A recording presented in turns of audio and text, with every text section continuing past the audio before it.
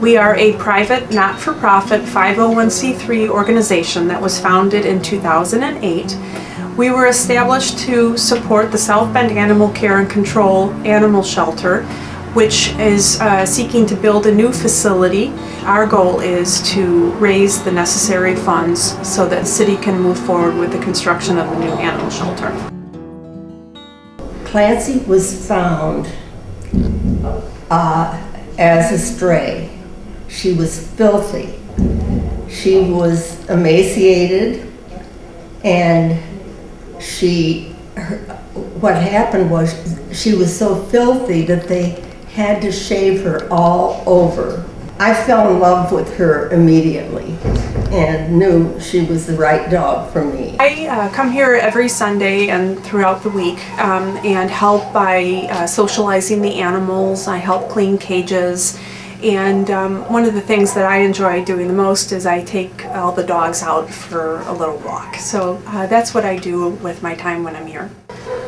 On an annual basis, South Bend Animal Care and Control cares for over 4,000 animals. Currently, the exclusive focus of CARE is to raise $1 million to match what the city does have set aside for the construction of the new facility.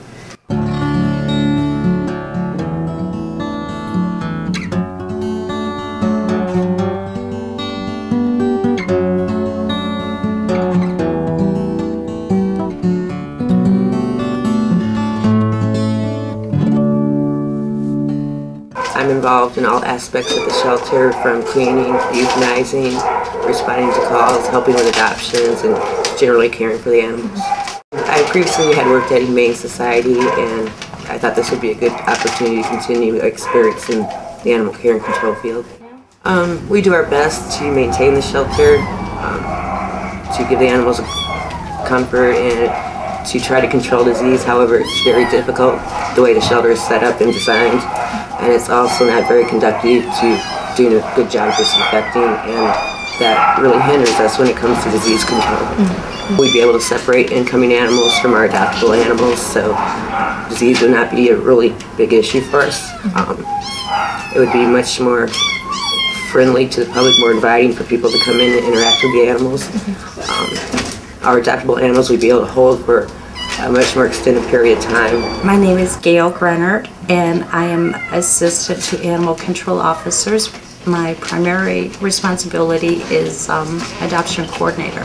The high points of my job are matching a homeless pet with an adopter and seeing that it's making a huge impact on not just the pet's life, but the adopters.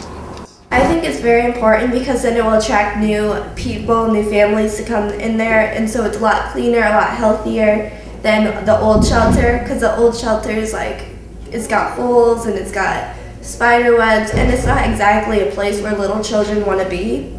So I think the new shelter will attract more people. Bailey has been with me for 9 years now. He was a stray and went through and called animal control, and he's been with me ever since. Isabel, she was one that I decided 2 years ago we needed another dog in the house, and I saw her picture on the website and had to go see her, and we went and met her, and we took Bailey, and everything worked out, so she's been with me for 2 years now. We tend to look for dogs that really need a good home more than going out and trying to find a purebred dog, because we're not looking to breed them, we're actually looking to add to the family.